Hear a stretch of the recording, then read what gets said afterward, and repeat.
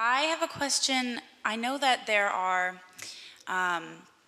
people such as yourself who experience things like migraine auras and patterns on the ceiling and a certain hallucinatory day-to-day experience.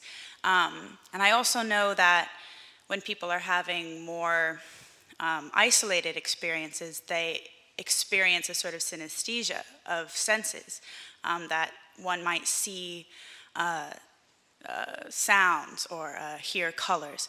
And I was wondering what the overlap of that might be in the brain, a synesthetic experience versus a hallucination. Because there are people who are born into this world who see sounds or hear colors for their entire lifetime, and that is their reality. And so my question is, how would that person's reality differ from another person's hallucination? Synesthesia, as you say, is something one is born with. It has even been suggested that every infant has synesthesia in the first year of life, but then that the possibility is pruned out in the majority of people. Synesthesia used to be regarded as very rare, like 1 in 2,000. It's now seen as relatively common, about 1 in 20. Particularly common forms have to do with seeing colors as one hears music or when one reads letters. It's lifelong and it's always the same for a given person. Nabokov, in his autobiography, mentions that when he was learning to read, he had colored letters and he felt the colors were wrong. And he mentioned this to his synesthetic mother, who agreed that they were wrong, but the two of them couldn't agree and didn't agree as to what the colors should be.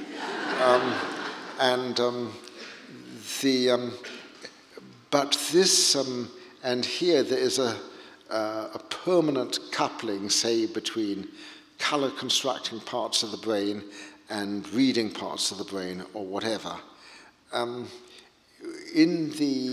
With something like LSD hallucination, there may be improvised, or certain epilepsies, there may be immediate improvised synesthesias.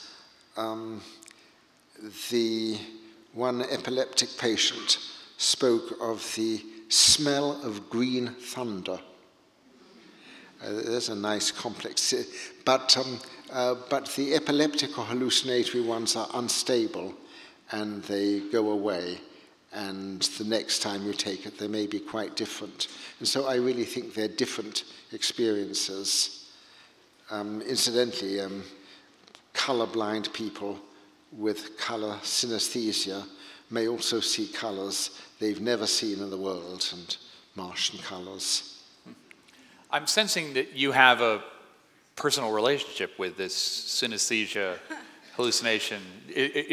What's the motivation of your question? It's fascinating. It's a combination of the way I perceive things personally and an interest in people who experience it in a much more dramatic fashion. Like there's a book called Born on a Blue Day, about a man named Daniel Tammet who has full spectrum synesthesia, so all of his senses are combined. And I was when you were talking about indigo, I was thinking these colors that you've never seen before. Is he seeing colors I've never seen before? How is that overlapping with a hallucinatory experience? Listen, I have a question for you. Would you like to be relieved of your synesthesia? No, not at all. No. All right. Thank you. It's not so dramatic as it is been described in other people's accounts. I think it's just a helpful way of connecting the dots for me. Well, attitudes are very various. There's some people love their synesthesia, some hate it, and some are indifferent.